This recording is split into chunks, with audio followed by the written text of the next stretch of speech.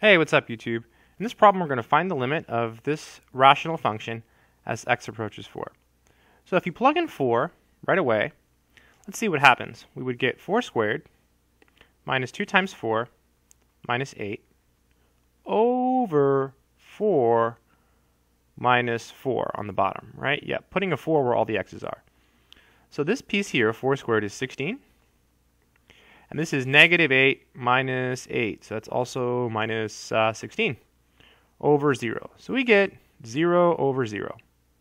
So this is what's called an indeterminate form. Okay? So whenever you get something like this, you can use what's called L'Hopital's rule. So L'Hopital's rule says that whenever you have something like 0 over 0 or infinity over infinity and you're taking a limit, all you do is take the derivative of the top piece and then take the derivative of the bottom piece. So let's do it that way first. So we have the limit as x approaches 4, so we still write the limit sign. All right, so now we apply L'Hopital's rule. So we take the derivative of the numerator. So it's a pretty easy derivative, right? Just using the power rule. So it's 2x minus 2. Right? The derivative of 2x is 2. And the derivative of 8 is 0, so that just goes away. And on the bottom, the derivative of x minus 4, well, that's just 1. Right? The derivative of x is 1, so no problems there. And the derivative of 4 is 0.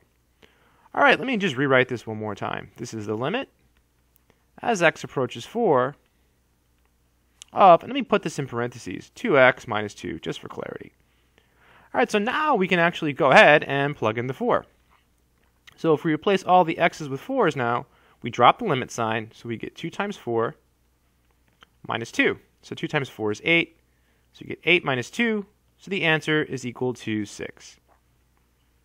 All right, so that's it. Now, there's another way to do this. Let's say that you did not know L'Hopital's rule, right? Let's just say you don't know that, or you have it and you can't use it for whatever reason, like say you're taking like a math class or something. So let's take the limit as x approaches 4 another way. The numerator, I believe, factors. I haven't done it yet. Let's try to factor it. It probably will. Let's see. So the bottom is x minus 4. The top is going to look like this. We need two numbers that multiply to negative 8 and add to negative 2. So I think 4 times 2 is 8. Yep. And I think the 4 has to be negative, right? Because when you add it to the 2, they have to give you the middle term, negative 2, right? Negative 4 plus 2 is negative 2. Negative 4 times 2 is negative 8. Yep. Oh, look at that. They cancel. So this is the limit. It worked as x approaches 4 of x plus 2.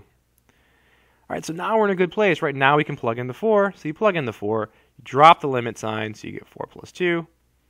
And so that's equal to 6.